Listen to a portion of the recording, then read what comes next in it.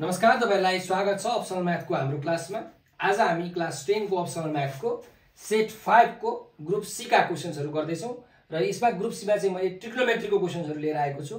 So मैले यसलाई part 2 भनेर दिएको छु। मैले पार्ट 1 को भिडियो पनि बनाइसकेको छु, तपाईले एकचोटी हेर्नु होला। यो भिडियोको अन्तिममा म एउटा प्लेलिस्ट राख्दिन्छु मोडल क्वेशनको, एउटा हैन म 4टा प्लेलिस्ट राख्दिन्छु, तपाईले त्यहाँ चुज गरेर हेर्नु होला है त। ल अब हाम्रो यहाँ ट्रिग्नोमेट्रीको 3टा क्वेशन्स चाहिँ छ सेटमा। क्वेशन नम्बर 16, 17 र 18 मा सोध्छ। यहाँ हाम्रो क्वेशन नम्बर 16 मा हामीलाई प्रुफ गर्न सोधेको छ। तर ट्रिग्नोमेट्री भनेको नडराउनु ल, अलि सजिलै छ यो क्वेशन, गाह्रो छैन। यहाँ हेर्नुस् के गर्न सकिन्छ भने यो सेकलाई यहाँ tan मा र कटमा कन्भर्ट गर्नुपर्ने छ। त पहिला हामीले sin cos मा काम गर्न हामीलाई सजिलो हुन्छ, किनकि sin cos के हामीलाई धेरै फर्मुलाहरु थाहा छ। त्यसैले यसलाई चेन्ज गरौँ ल।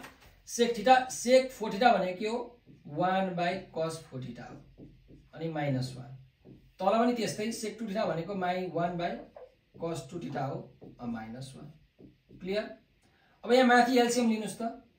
cos 4 थीटा एलसीएम आउँछ 1 - cos 4 थीटा बाँकी रह्यो। यता तलपट्टि एलसीएम लिनु हुन्छ के आउँछ? cos 2 थीटा एलसीएम आउँछ अनि 1 - cos 2 थीटा बाँकी रहन्छ हो। यो cos 2 थीटा तल यसरी हुन्छ, तल मैले यसलाई रेसिप्रोकल गरेर माथि पुर्याइदिएको ल। डाइरेक्टली गर्दै बुझ्नु पनि, तपाईले यसरी डाइरेक्टली लेख्न पाउनुहुन्छ ल। अब मेन फन्डा आयो। हेर्नु यहाँ tan 4 थीटा प्रुफ गर्नुपर्ने छ। tan भनेको के हो? sin/cos। त यो cos 4 थीटालाई हामी नचलाऊ, अहिले हामी यसलाई नचलाऊ। त हेरौँ 1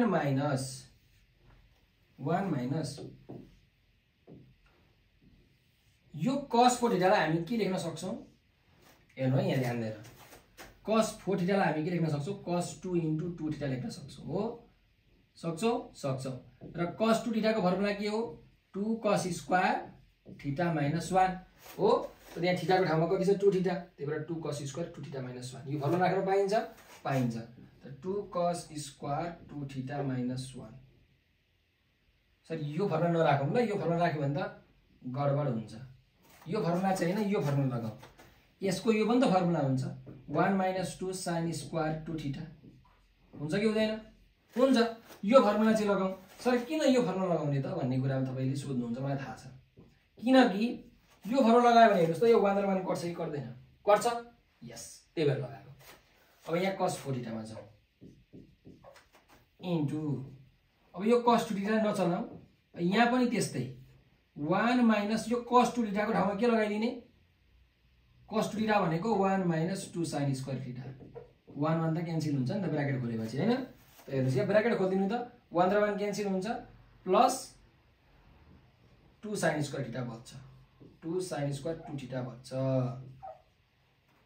अनि यहाँ के छ? cos 2 theta. ल यहाँ cos 2 थीटा छ। यहाँ cos 4 थीटा जस्ताको तस्तै, यहाँ 2 sin स्क्वायर थीटा जस्ताको तस्तै। यो 1 र 1 क्यान्सल भयो, हैन? जाऊ अझै अगाडि बढौँ। अब tan 4 थीटा र cot थीटा प्रुफ गर्नुपर्ने छ नि। cot भनेको cos/sin। ल काम भयो। हेर्नु यहाँ 2 sin स्क्वायर 2 थीटाको ठाउँमा मैले sin 2 थीटा लिए अनि cos 2 थीटा लिए अनि sin 2 थीटा लेखिदिए। पाउँछु? मजाले पाउँछु। यो र यो मल्टिप्लाई गर्नु भने sin स्क्वायर 2 थीटा त हुन्छ, हैन? र यहाँ मैले यो cos 4 थीटालाई जस्ताको तस्तै लेखिदिए। यता मैले यो 2 sin स्क्वायर थीटालाई जस्ताको तस्तै लेखिदिए। अब हेर्नु यो के को फर्मुला हो? 2 sin थीटा cos थीटा भनेको sin 2 थीटाको फर्मुला हो। sin 2 थीटा भनेको कति छ? 2 थीटा छ। 2 थीटा, त्यही भएर 2 theta by cos 4 theta equal into sin 2 theta भनेको कति हो? 2 sin theta into cos theta by 2 sin square theta. त 2 2 कटो, एउटा sin थीटा एउटा sin थीटा कटो। यहाँ हेर्नुहुन्छ भने sin 4 theta by cos 4 theta कति भयो? tan 4 theta. यो 2 * 2 थीटा भनेको 4 थीटा हो। sin 4 theta by cos 4 theta भनेको tan 4 theta into cos theta by sin theta भनेको कति हो? cot theta. यो प्रुफ गर्नुपर्ने हैन त? ल प्रुफ भयो, सक्यो। प्रुफ भयो त है? कति सजिलो छ, त्यस्तो गाह्रो छैन। तपाईले गाह्रो चाहिँ मान्नु पर्दैन। यो स्क्रिनशट गर्नेमा गर्नु न तपाईहरुले। ल अर्को क्वेशनमा जाउँ। कंडिशनल ट्रिग्नोमेट्री क्वेशन आयो। यो एउटा जहिले सोधिराखेको हुन्छ यो क्वेशन तपाईहरुलाई। त हेर्नुस् यहाँ के भनिराखेको छ, p + q + r भनेको 180 छ अनि यो प्रुफ गर्नुपर्ने छ। प्रुफमा यहाँ pqr छ, p/2 q/2 r/2 यस्तो केही पनि छैन। सो सिमिलरली हामी यहाँ के गर्छौं भने अरु क्वेशनमा जे गर्ने यहाँ पनि त्यही गर्ने हो। p + q भनेको कति आउँछ 180 डिग्री माइनस r आउँछ हो। भन्नुको मतलब sin p + q भनेको कति हुन्छ sin 180 डिग्री माइनस r हुन्छ हो। दुईतिर sin लियो भने, दुईतिर cos भने ट्रिग्नोमेट्रिक रेशियो भने p + q cos p + q भनेको cos 180 डिग्री माइनस r आउँछ। कति कराउँदो रहेछ है यो मार्कर, अलि मार्कर चेन्ज गर्नुपर्ने बेला भयो जस्तो छ है। अब हेरौं sin 180 डिग्री माइनस थीटा भनेको के हुन्छ, sin 180 माइनस थीटा भनेको sin थीटा नै हुन्छ, त्यही भएर sin r। cos 180 minus theta भनेको माइनस cos थीटा हुन्छ, त्यही भएर माइनस cos r। क्लियर। अब जाउँ लेफ्ट ह्यान्ड साइडमा LHS cos q + r - p plus cos r plus p minus q plus cos p plus q minus r। अब हामीलाई यहाँ प्रुफ गर्नुपर्ने के छ 1 + 4 cos p cos q cos r, cos cos cos सबैमा cos छ हो, त्यसो अब ध्यान दिनु। अब यहाँ हेर्नुस् यसलाई म cos हेर्नु है त, यहाँ म के गर्छु यहाँ q + r छ, म के गर्दिन्छु +p गर्दिन्छु, के गर्दिन्छु +p। यसलाई p जोड्यो भने के हुन्छ p + q + r हुन्छ, 180 डिग्री भयो। हेर्नु है मैले के भन्दै छु, यो q + r - p छ नि, यसलाई मैले +p - p लेख्न मिल्छ। यो दुईटा मैले थपिदिए, +p र -p थप्न मिल्छ। यो तीनटा जोड्यो भने कति हुन्छ 180 डिग्री, त्यही दिएकै छ। अनि -2p हुन्छ कि हुँदैन, हुन्छ। सो -2p प्लस cos, यहाँ पनि हेर्नुस् त r + p छ, म यहाँ q जोड्दिन्छु, q जोड्यो भने 180 डिग्री भयो। अनि q घटाउनु पनि पर्यो, सो -q - 2q। यहाँ पनि त्यस्तै 180 डिग्री - 2r हुन्छ हैन। ल so cos 180 degree minus theta भनेको कति हो -cos theta. So -cos theta भनेको 2p, यो पनि -cos थीटा, त्यही भएर -cos 2q, यो पनि -cos 2r। अब हेरौँ यो दुईटाबाट -1 कमन लिने, के आयो cos 2p plus cos 2q आयो माइनस। अब जुन यो cos 2r छ यसलाई अलि नचलाउनु, अथवा लेख्दा पनि हुन्छ। cos 2r को फर्मुला के हो 2 cos square r -1। अब cos c plus cos t को फर्मुला के हुन्छ 2 cos c plus d/2 into cos c minus d/2। 2 plus c plus d/2 into cos c minus d/2।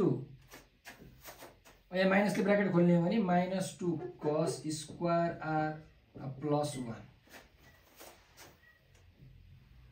जाऊ अघि बढौँ। अब यो 2 लाई मैले माइनस बाहिर ल्याइदिन्छु, -2 भयो हो। अनि cos 2p plus 2q छ, 2 कमन आउँछ, माथिको 2 तलको 2 काटियो, के बाँकी रह्यो p plus q। यहाँ पनि cos के बाँकी रह्यो p minus q बाँकी रहन्छ।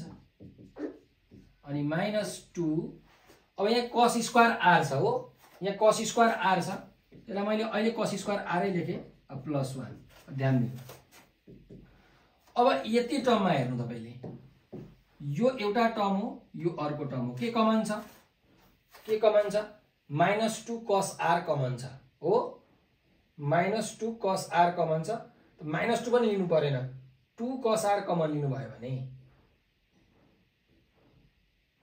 -2 cos r कमन लियो भने के हुन्छ ल हेरौँ न त। यहाँ साइनमा के छ प्लस छ हो, 1 प्लस छ हो। हेरौँ मैले यदि यहाँ 2 cos r कमन लियो भने कति हुन्छ -2 cos r कमन लिन्छु। ल कमन लिनको लागि पनि त पहिला मिलाउनु पर्यो। ल मिलाऊ है यसलाई, -2 cos p plus q भनेको कति हुन्छ हेर्नुस् त यहाँ cos p plus q भनेको माइनस कसार हुन्छ हो निकालेको छ माइनस कसार यो भनेको कति हो माइनस cos r अनि cos p minus q अनि -2 cos square r plus 1 ल अब यो माइनस माइनस कति भयो प्लस भइहाल्यो यहाँ प्लस भयो अब 2 cos r चाहिँ कमन लियौ त्यसो भए 2 cos r कमन लियो भने कति हुन्छ cos p minus q minus cos r भयो अनि यो प्लस 1 लाई प्लस 1 यहाँसम्म ठीक छ हेर्नुस् त यो 2 cos square r बाट के आयो 2 cos r कमन आयो cos r मात्रै बाँकी रहेको छ अब यो प्लस 1 लाई म अगाडि लेखिदिन्छु 1 भनेर लेख्दिए अनि यसको अगाडि प्लस छ plus 2 cos r cos p minus q minus cos r अब हेर्नु यहाँ माइनस cos r लाई हामीले के लेख्न मिल्छ माइनस cos r लाई के लेख्न मिल्छ cos p plus q लेख्न मिल्छ त्यही भएर यसलाई plus cos p plus q लेख्दियौं solve गरौँ अब 1 plus 2 cos r cos c plus cos t को फर्मुला हाल्नु पर्यो के हो cos c plus cos t को formula 2 cos c plus d by 2 into cos c minus d by 2 त 2 cos c plus d by 2 this plus this by 2 गर्दा कति हुन्छ q q काटिन्छ p p जोडेको 2p by 2 हुन्छ into cos c minus d by 2 त यसलाई subtract गर्नु पर्यो p minus q minus p minus q भनेपछि pp काट्यो minus 2q by 2 आउँछ minus 2q by 2 आउँछ हो अब 1 plus 2 to the 4 cos r into cos 2 काट्यो कति बाँकी रह्यो p into cos 2 काट्यो कति बाँकी रह्यो minus q 1 plus 4 cos p यहाँ cos r अब हेर्नु cos minus q भनेको कति हुन्छ cos q हुन्छ कसरी भन्नु होला कसरी हुन्छ cos minus q भनेको 0 डिग्री minus q हो कास्ट रुल लगाउनुस् फोर्थ क्वाड्रेन्ट मा cos के हुन्छ पोजिटिभ 0 डिग्री मा ट्रिग्नोमेट्रिक रेशियो चेन्ज हुँदैन cos को cos अनि q को q आयो त्यही भएर यहाँ यो प्रुफ गर्नु पर्यो थियो यही प्रुफ गर्नु पर्यो थियो अघि हामीले यही प्रुफ भयो सक्यो फिनिश्ड क्लियर लामो हुन्छ तर प्रोसेस वाइज जानुभयो भने ट्याक्कसँग मिलिहाल्छ ल अब ट्रिग्नोमेट्रीको हामी लास्ट क्वेशनमा जाउँ यो सेटको जुन चाहिँ हो हाइट एन्ड डिस्टेन्सको क्वेशन ल अब यहाँ के भनिएको छ यो पनि हाइट एन्ड डिस्टेन्सको अलिकति गजबकै क्वेशन छ यहाँ हेर्ने हो भने the shadow of a tower on the ground is found to be 45 meter longer when the sun altitude is 45 degree than when it is 60 degree हेर्नु यहाँ एउटा चाहिँ यहाँ के रहेछ the shadow of a tower एउटा टावर रहेछ AB भनेको अनि यतापट्टि घाम लागिराखेको छ अब अल्टिट्युड चाहिँ 45 डिग्री हुँदाखेरि अल्टिट्युड 45 डिग्री हुँदाखेरि जुन छाया देखिन्थ्यो नि त्यो छाया चाहिँ 45 मिटर लामो छ अरे 45 डिग्री हुँदाखेरि 60 डिग्री हुँदा जति छाया देखिन्थ्यो यो भन्दा 45 मिटर लामो छाया चाहिँ 45 डिग्रीमा देखिन्छ त्यही भएर मैले के गरे भन्दाखेरि यसरी लाइन ताने हेर्नुस् अब यो दुईटा मध्ये यो एउटा 45 डिग्री यो 60 डिग्री हो अथवा यो 45 हो यो 60 हो यो एंगल चाहिँ तपाईले थाहा पाउनु पर्यो कुन चाहिँ 45 हो कुन चाहिँ 60 हो भन्दाखेरि अब यो एंगल हेर्नुस् त ठुलो छ कि छैन त्यही भएर यो 60 डिग्री हुन्छ यो सानो छ त्यही भएर 45 डिग्री हुन्छ तपाई जति जति पर जानुहुन्छ त्यति त्यति एंगल सानो हुँदै जान्छ यो एंगल झन् सानो हुन्छ हो कि हैन हो त्यही भएर कुन चाहिँ 45 डिग्री कुन चाहिँ 60 डिग्री भन्ने कुरा थाहा पाउनु पर्यो अब क्वेशनले के भनिराखेको छ भने 60 डिग्री हुँदाखेरि छाया कति बन्थ्यो यति छाया बन्थ्यो 45 डिग्री हुँदाखेरि कति छाया बन्छ अरे पहिले जति छाया बनेको थियो त्यो भन्दा 45 मिटर लंगर छाया बन्छ त लंगर भनेको कति हो यो 45 मिटर हो यति चाहिँ लामो भयो यो 45 मिटर क्लियर अब निकाल्नु के भनेको छ टावरको हाइट ल निकाल्नु late AB be the height of the tower भनेर यसरी तपाईले लेख्नु होला अब निकाल्नु हाम्रो यो 90 डिग्री पहिला यो 45 डिग्री बाटै जाउँ 45 डिग्री बाटै जाउँ in right angle triangle ABD in right angled triangle ABD tan 45 भनेको कति हुन्छ perpendicular by base AB by BD हुन्छ tan 45 भनेको कति हो 1 एबी भनेको कति छ थाहा छैन बीडी भनेको कति छ बीडी भनेको बीसी प्लस 45 छ कति छ बीसी प्लस 45 छ अर्थात यहाँ एबी भनेको कति आयो एबी भनेको बीसी प्लस 45 आयो यसलाई 1 इक्वेसन नम्बर 1 बनाउन मिल्यो अब अर्कोमा जाउँ अर्को राइट एंगल ट्रायंगल हेर्नु एबीसी मा in right angle triangle ABC त हाम्रो tan 60 डिग्री लिने हो भने के हुन्छ परपेन्डिकुलर बाइ बेस परपेन्डिकुलर भनेको एबी बेस भनेको बीसी अब यहाँबाट तपाईले tan 60 भनेको कति हो √3 हामीलाई के निकाल्नु पर्ने छ एबी को भ्यालु निकाल्नु पर्ने छ हो त्यसो भए यसो गर्नुस् एबी को भ्यालु निकाल्नु पर्ने छ भने यो इक्वेसनलाई तपाईले चेन्ज गरिदिनु भयो भने हुन्छ बीसी भनेको कति आउँछ हेर्नुस् एबी - 45 = बीसी आउँछ कि आउँदैन आउँछ यहाँबाट हेर्नुस् त आउँछ यो 45 लाई यतातिर लग्ने हो भने आउँछ यसलाई बरु इक्वेसन 1 मा लिनु ल अब यहाँ हेर्नुस् एबी को ठाउँमा एबी नै लेख्नु बीसी को ठाउँमा कति लेख्नु एबी - 45 लेख्नु और मल्टिप्लाई गरौँ √3 एबी - 45 √3 = एबी ल एबी को भ्यालु अब यहाँ निक्लिन्छ है और √3 एबी यो एबी लाई यता ल्याउँदा के हुन्छ माइनस एबी अनि यो 45 √3 लाई ल्याउँदा के हुन्छ 45 √3 प्लस वाला हुन्छ अब यहाँबाट एबी कमन लिनु भने कति आउँछ √3 - 1 =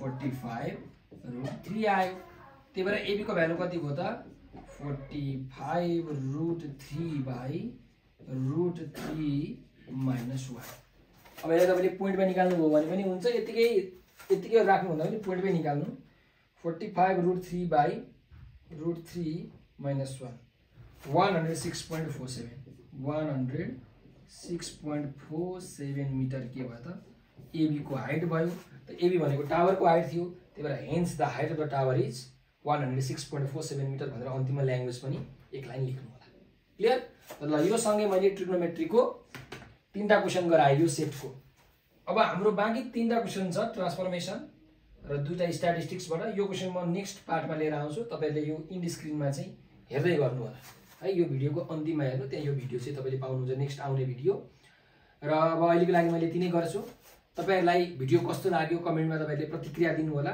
र कुनै कुराहरु तपाईहरुलाई यदि गाह्रो लागेको छ सोध्नु पर्ने छ भने कमेन्टमा पनि सोध्न सक्नुहुन्छ र हाम्रो यो नम्बर 9849595895 मा पनि सोध्न सक्नुहुन्छ है यो नम्बर 9849595895 मा WhatsApp अथवा भाइबरमा तपाईहरुले मेसेज गरेर नआएका कुराहरु तपाईले मजाले हामीलाई सोध्नु होला है र एसई को अनलाइन ट्युसन क्लास पनि हाम्रोमा भइराखेको छ त्यसको बारेमा डिटेल जानकारीको लागि यही नम्बरमा तपाईले कन्ट्याक्ट गर्नु होला अथवा यही नम्बरमा WhatsApp भाइबरमा मेसेज गर्दा पनि हुन्छ र यस्तै हामी नयाँ भिडियोहरु नयाँ कन्टेन्टहरु लिएर आउँदै गर्छौं तपाईले हाम्रो YouTube च्यानल हेर्दै गर्नु होला सब्स्क्राइब गर्नु भएको छैन भने एकचोटी सब्स्क्राइब बटन पनि क्लिक गरिदिनु होला हस्त